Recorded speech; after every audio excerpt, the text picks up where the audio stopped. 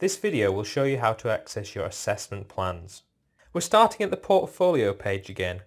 If you're not sure how to get to this page, make sure you take a look at the first tutorial video, logging into Proof Positive.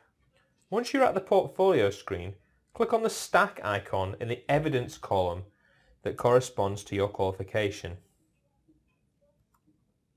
This will take you to the evidence index page. Make sure that you've got the Plans tab selected. The Plans area will show you a summary of all the assessment plans for your qualification.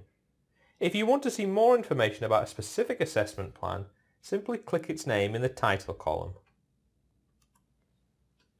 The Assessment Plan Information screen will show you more detailed information about an assessment plan, including the details of the plan that you've agreed to with your tutor, the due date you're expected to achieve your plan by, and which units this plan applies to.